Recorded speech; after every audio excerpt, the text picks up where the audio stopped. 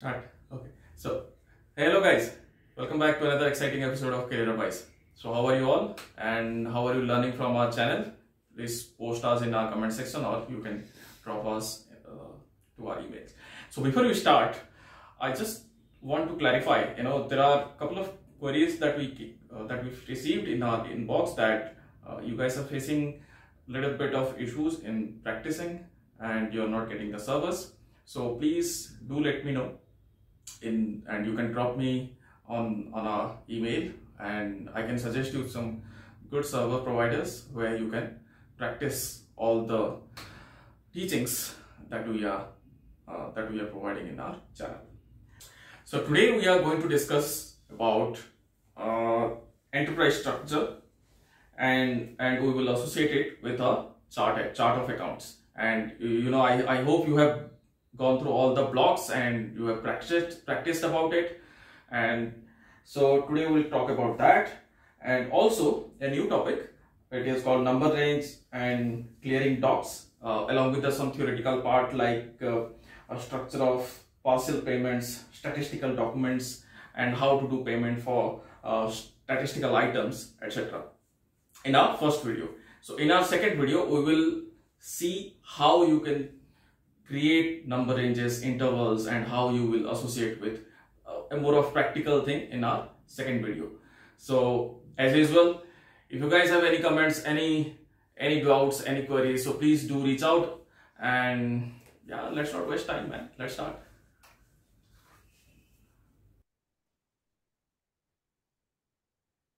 Okay.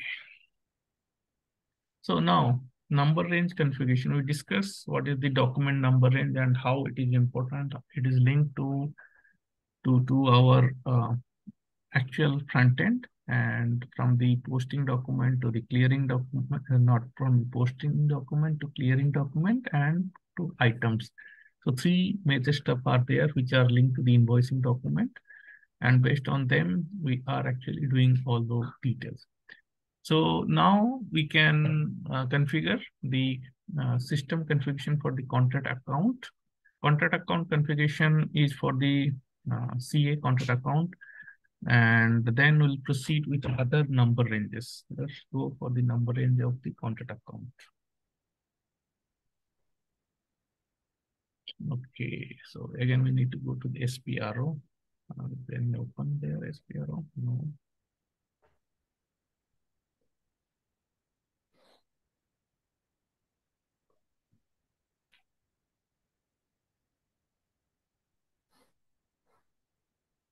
But I'll try to explain. Yeah, contract account number ranges. So let's go to the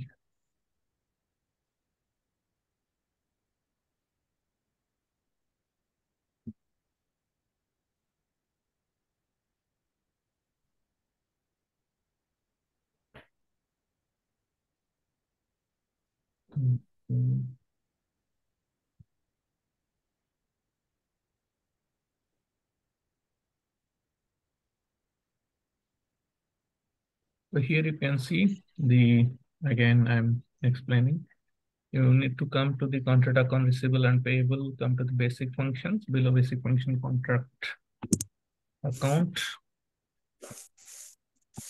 And below contract account, we have number ranges for the contract account. Okay. Now you can see here, two stuff is there. First is configure contract account categories. Now contract account may have two categories, collective contract account, or you can have a general contract account, right? So based on that, you can define the type of contract account, and then you need to define the number ranges for that. So here you can see there are FICA contract account 01. Here, this is the internal number range, and here it is external number range, right? So they allocated both the number ranges 01, 02, internal and external number ranges. Okay, and this is for the one business partner. That means if you tick mark this, so below one contract account, there will be one business partner. If you will not tick mark that, that means one business partner may have multiple contract accounts. Okay, so that's how it is linked.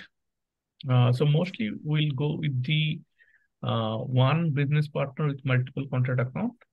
But if some business say that no, we need to give one BP with one CA, then you tick mark that. Okay.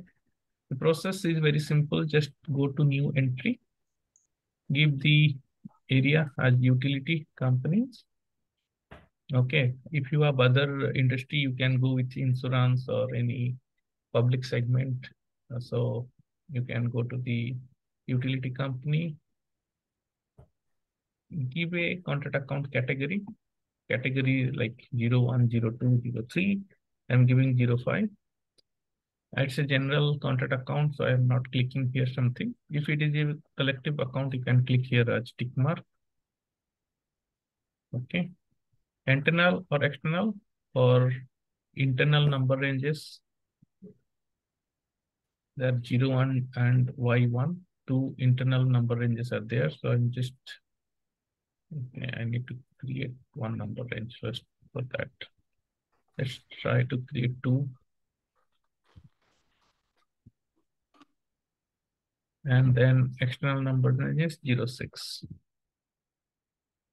Okay, save. It's throwing the error. The number in 0 was is designed as external or does not exist. Okay, it is not exist. So let's go back and create the number ranges first. Yes. Back. So now here the defined number ranges. So 05.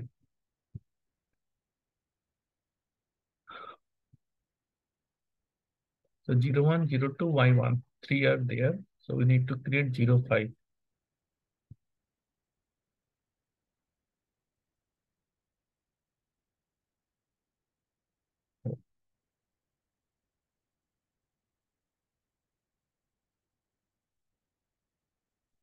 So now when you click here, it will allow you to do. So I put a 05.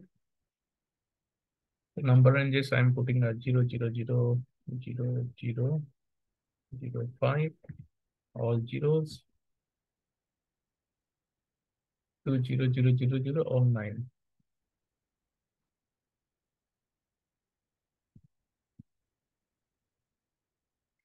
Okay, so it's an internal one, so I'm not tick marked here. Then save it. Then go and add a number 6 for external one, 06.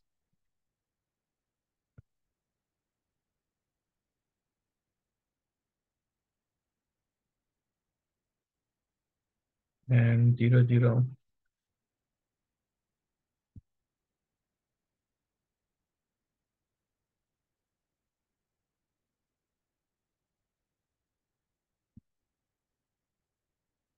It's external one, so I tick mark here, external. Save it.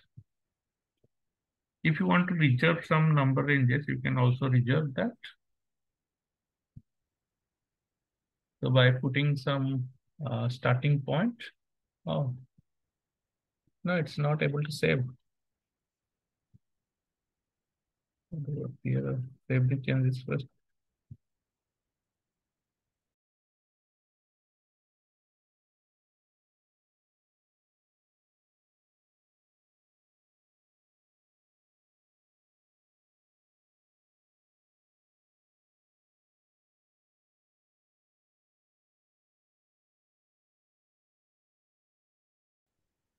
Five, like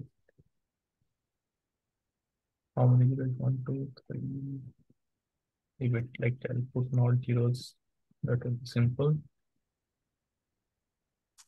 Better.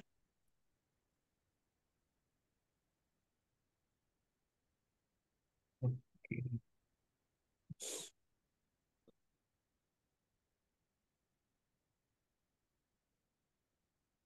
Okay, save this.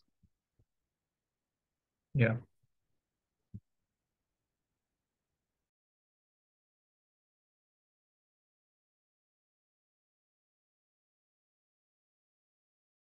Six.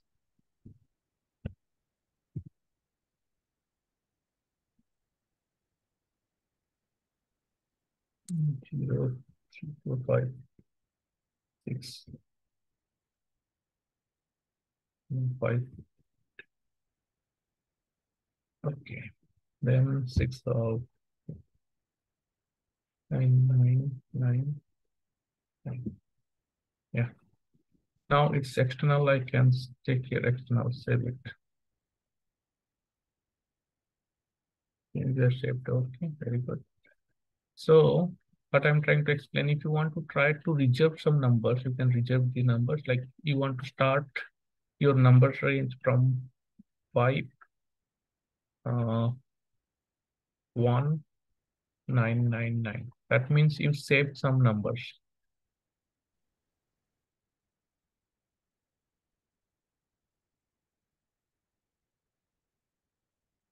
So now the number ranges are done for the contract account. We can go for the configuration of the type of the number ranges here. New entries, utility,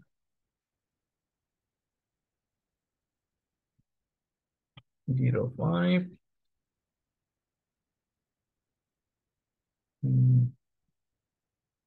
Internal number ranges. Yes, 05 is there.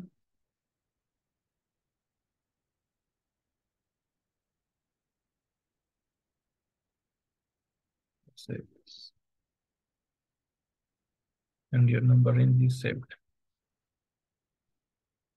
So this is your contract. So 05 is saved. Similarly, I can put 06 here as well for external one. And save. So internal 05, external 06. So now you are able to save the number ranges for the contract accounts. Okay. Now, after contract account number ranges, we need to define the number ranges for other stuff. Let's check what is the next. Contract class. Again, master data, utility contract, define the contract class. Now, contract class also we define at the contract account level. We need to define contract class. Okay. So we'll start to configure the number ranges in tomorrow's session, and